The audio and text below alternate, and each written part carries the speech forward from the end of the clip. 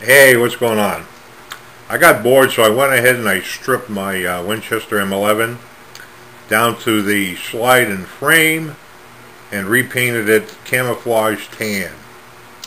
I scuffed it down after disassembly with some 220 3M paper, gave it 3 shots of 3 coats of Krylon gray primer, let that set up, and then 3 coats of Rust-Oleum camouflage tan.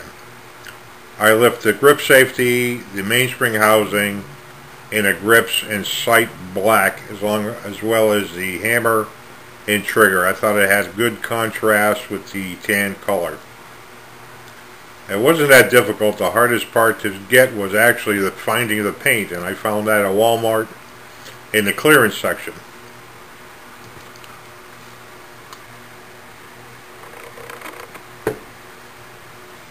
So there's your end result.